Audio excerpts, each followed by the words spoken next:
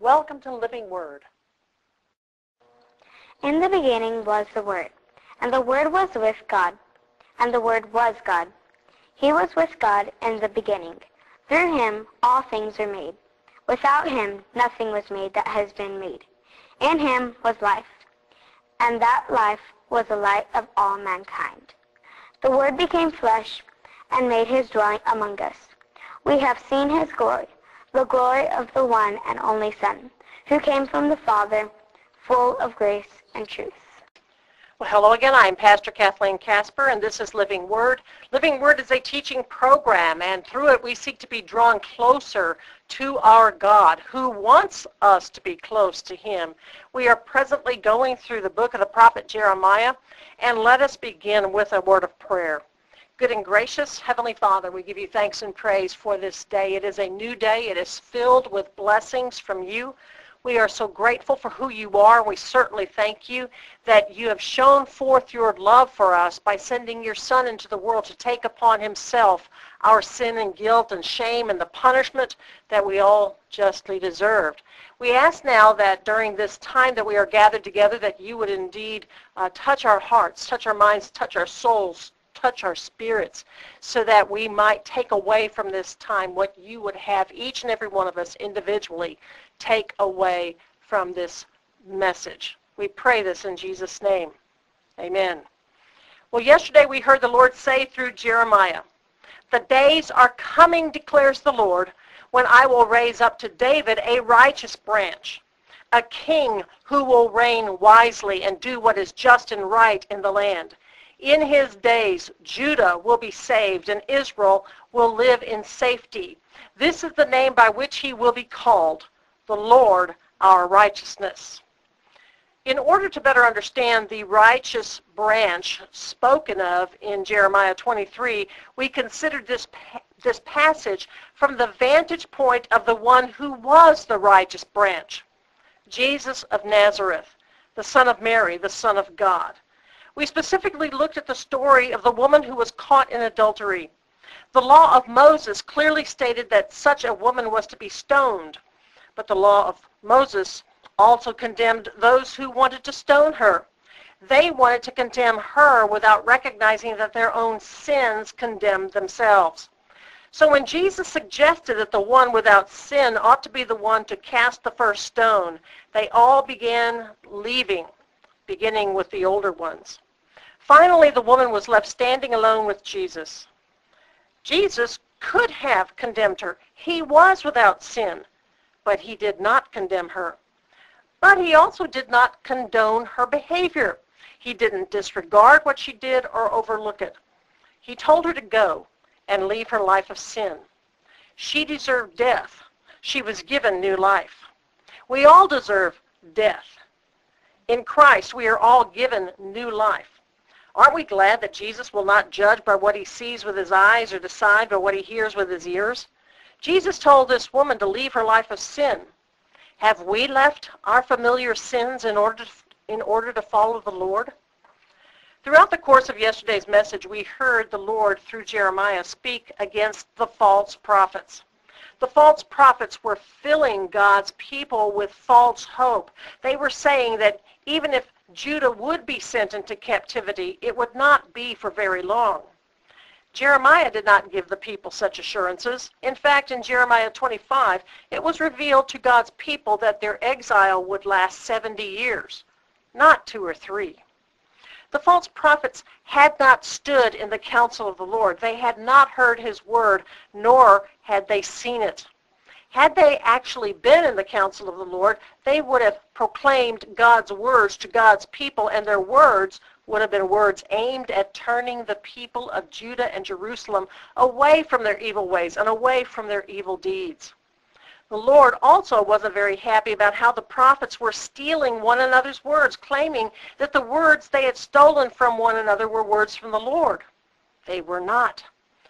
The Lord also had extremely strong words against those who esteemed their own opinions as from the Lord. Such a thing only distorted the words of the living God. In Jeremiah 24, we had it reported to us that the first deportation of God's people to Babylon had already taken place. The first to go were Jehoiachin, king of Judah, the officials, the craftsmen, and the artisans of Judah. In a vision of very good figs and very bad figs, the Lord told Jeremiah that he regarded as good the exiles from Judah who had already gone to Babylon. These people the Lord would watch over for their good, and the Lord was also going to bring them back to the promised land. He would build them up and not tear them down. He would plant them and not uproot them. He would give them a heart to know the Lord. These would be the people who would return to the Lord with all their heart. The remainder of God's people who were left, well, they weren't going to fare as well. In fact, they would eventually all be destroyed. Let's begin reading today at Jeremiah 25, verse 1. And we do have quite a bit to read today, but I think it's going to all be quite easily understood. Jeremiah 25. The word came to Jeremiah concerning all the people of Judah in the 4th year of Jehoiakim, son of Josiah, king of Judah, which was the 1st year of Nebuchadnezzar, king of Babylon.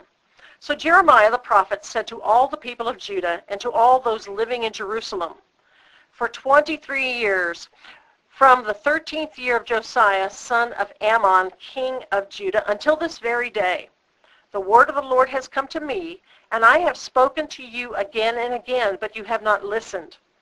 And though the Lord has sent all his servants the prophets to you again and again, you have not listened or paid any attention. They said, turn now, each of you, from your evil ways and your evil practices, and you can stay in the land the Lord gave you and your fathers forever and ever. Do not follow other gods to serve and worship them. Do not provoke me to anger with what your hands have made. Then I will not harm you. But you did not listen to me, declares the Lord, and you have provoked me with what your hands have made, and you have brought harm to yourselves. Therefore the Lord God Almighty says, because you have not listened to my words, I will summon all the peoples of the north and my servant Nebuchadnezzar, king of Babylon, declares the Lord, and I will bring them against this land and its inhabitants, and against all the surrounding nations. I will completely destroy them and make them an object of horror and scorn and an everlasting ruin. I will banish from them the sounds of joy and gladness, the voices of bride and bridegroom, the sounds of millstones and the light of the lamp. This whole country will become a desolate wasteland, and these nations will serve the king of Babylon 70 years. But when the 70 years are fulfilled, I will punish the king of Babylon and his nation, the land of the Babylonians, for their guilt, declares the Lord, and will make it desolate forever. I will bring upon that land all the things I have spoken against it, all that are written in this book and prophesied by Jeremiah against all the nations. They themselves will be enslaved by many nations and great kings. I will repay them according to their deeds and the works of their hands. Now before I read on, I'd like to make a comment about the verses I just read. As the Lord had declared, the Babylonians were going to be the instruments of judgment against Judah and Jerusalem.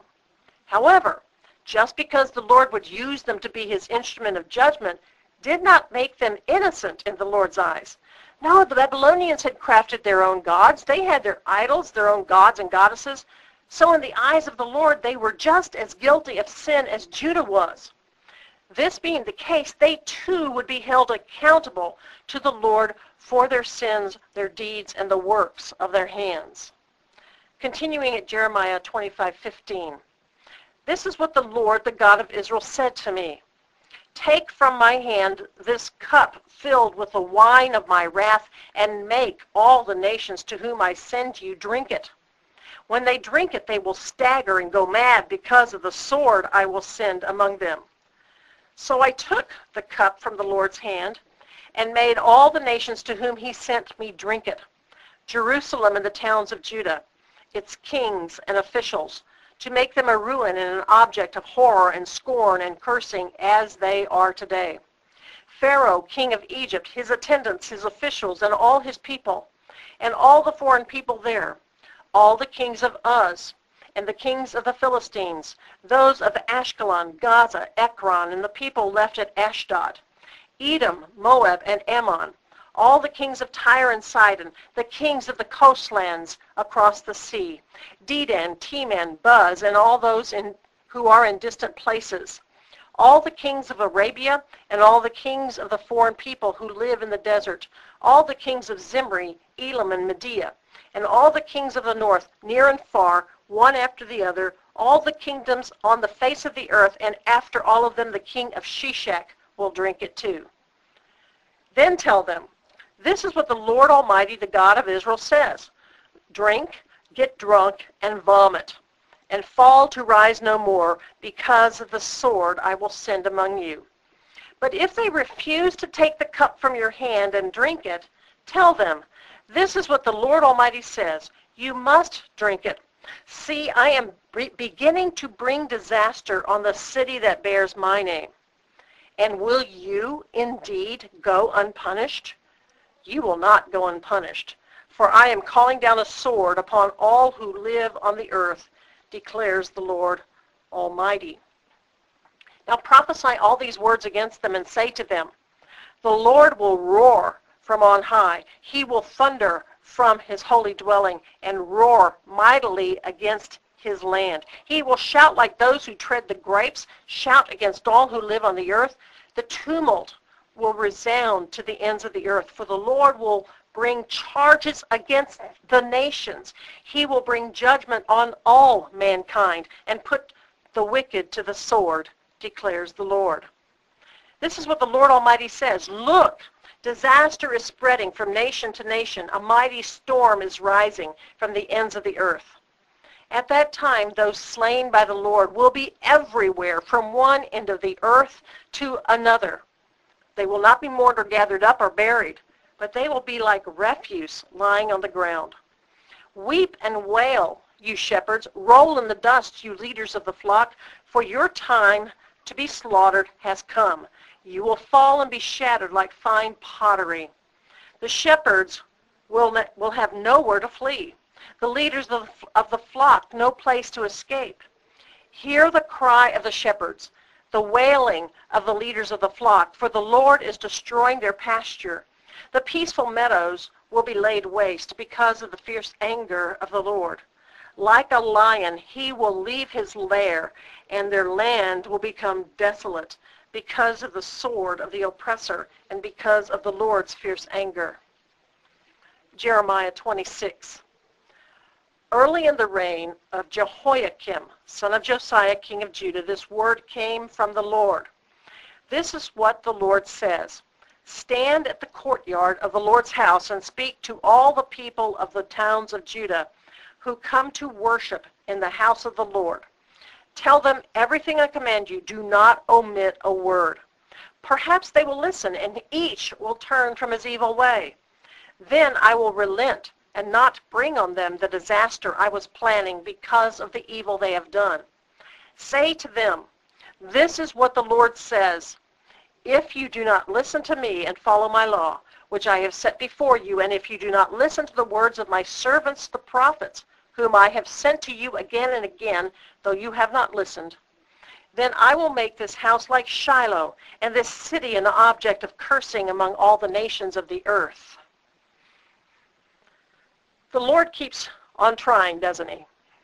He does not want to bring calamity. He wanted to bless his people, but he could not bless them because of their continual rebellion. Surely we need to thank him for being so very patient with us. Patience is a very good word here, but a much better word to describe the Lord and how he deals with us is this one, long-suffering. The Lord is long-suffering with us. Ever since God's people had come out of Egyptian bondage, the Lord had suffered long with his people. He wanted to bless them. Unfortunately, their own actions, were bringing upon themselves judgment than the judgment they deserved.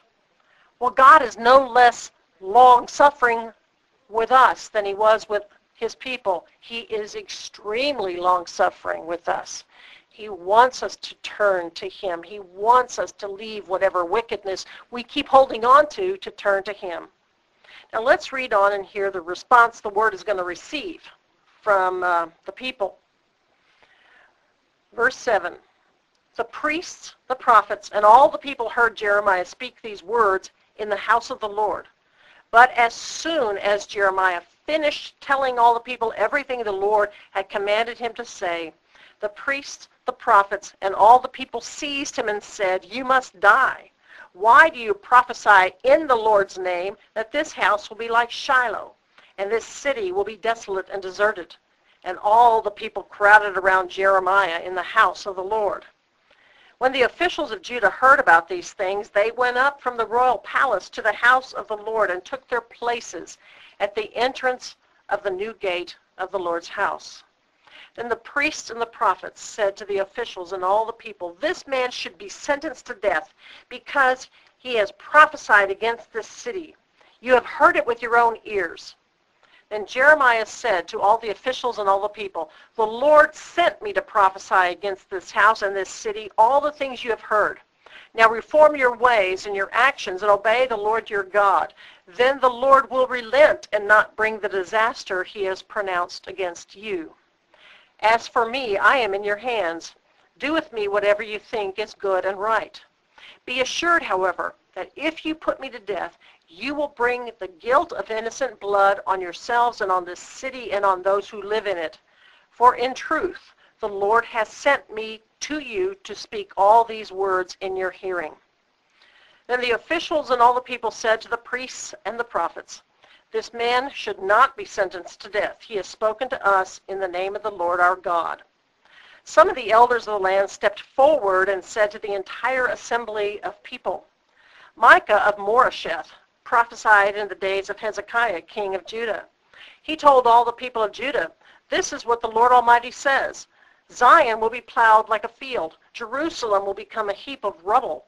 The Temple Hill, a mound overgrown with thickets.' Did Hezekiah, king of Judah, or anyone else in Judah put him to death? Did not Hezekiah fear the Lord and seek his favor? And did not the Lord relent, so that he did not bring the disaster he pronounced against them? We are about to bring a terrible disaster on ourselves." Now Uriah, son of Shemaiah from Kiriath-Jearim, was another man who prophesied in the name of the Lord. He prophesied the same things against this city and this land as Jeremiah did. When King Jehoiakim and all his officers and officials heard his words, the king sought to put him to death. But Uriah heard of it and fled in fear to Egypt. King Jehoiakim, however, sent Elnathan, son of Akbar, to Egypt along with some other men. They brought Uriah out of Egypt and took him to King Jehoiakim, who had him struck down with a sword and his body thrown into the burial place of the common people. Furthermore, Ahikam, son of Shaphan, supported Jeremiah, and so he was not handed over to the people to be put to death. Jeremiah 27. Early in the reign of Zedekiah, son of Josiah, king of Judah, this word came to Jeremiah from the Lord. "This is what the Lord said to me, make a yoke out of straps and crossbars and put it on your neck. Then send word to the kings of Edom, Moab, Ammon, Tyre, and Sidon through the envoys who have come to Jerusalem to Zedekiah, king of Judah. Give them a message for their masters and say, 'This is what the Lord Almighty, the God of Israel, says. Tell this to your masters. With my great power and outstretched arm, I made the earth and its people and the animals that are on it, and I give it to anyone I please. Now I will hand all your countries over to my servant Nebuchadnezzar, king of Babylon. I will make even the wild animals subject to him. All the nations will serve him and his sons and his grandson until the time for his land comes. Then many nations and great kings will subjugate him. If, however, any nation or kingdom will not serve Nebuchadnezzar, king of Babylon, or bow its neck under his yoke, I will punish that nation with the sword, famine, and plague, declares the Lord, until I destroy it by his hand. So do not listen to your prophets, your diviners, your interpreters of dreams, your mediums, or your sorcerers who tell you, you will not serve the king of Babylon. They prophesy lies to you that will only serve to remove you far from your lands. I will banish you, and you will perish. But if any nation will bow its neck under the yoke of the king of Babylon and serve him, I will let that nation remain in its own land to till it and to live there, declares the Lord. I gave the same message to Zedekiah, king of Judah. I said, bow your neck under the yoke of the king of Babylon. Serve him and his people, and you will live. Why will you and your people die by the sword, famine, and plague, with which the Lord has threatened any nation that will not serve the king of Babylon? Do not listen to the words of the prophets who say to you, you will not serve the king of Babylon, for they are prophesying lies to you. I have not sent them, declares the Lord. They are prophesying lies in my name. Therefore, I will banish you, and you will perish, both you and the prophets who prophesy to you. Then I said to the priests and all the people, this is what the Lord says. Do not listen to the prophets who say, very soon now the articles of the Lord's house will be brought back from Babylon. They are prophesying lies to you. Do not listen to them. Serve the king of Babylon, and you will live. Why should this city become a ruin? If they are prophets and have the word of the Lord, let them plead with the Lord Almighty that the furnishings remaining in the house of the Lord and in the palace of the king of Judah and in Jerusalem not be taken to Babylon. For this is what the Lord Almighty says about the pillars, the sea, the movable stands, and the other furnishings that are left in this city, which Nebuchadnezzar, king of Babylon, did not take away when he carried Jehoiachin, son of Jehoiakim, king of Judah, into exile from Jerusalem to Babylon, along with all the nobles of Judah and Jerusalem. Yes, this is what the Lord Almighty, the God of Israel, says about the things that are left in the house of the Lord and in the palace of the king of Judah and in Jerusalem. They will be taken to Babylon, and there they will remain until the day I come for them, declares the Lord. Then I will bring them back and restore them to this place. Already today, you've probably noticed that these words that have come to Jeremiah they've actually been spread out over a number of reigns of different kings in Judah. You know, we have all of these bound up nicely in the Bible, but these were actually words of the Lord that came to Jeremiah over the course of some time. And so we kind of bounce back and forth between those that, well, it's not in chronological order. And so we have to keep that in mind as we're reading through these things. Jeremiah 28.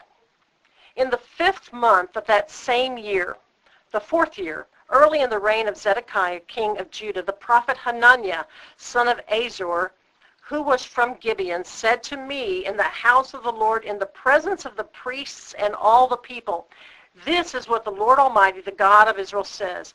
I will break the yoke of the king of Babylon. Within 2 years, I will bring back to this place all the articles of the Lord's house that Nebuchadnezzar, king of Babylon, removed from here and took to Babylon.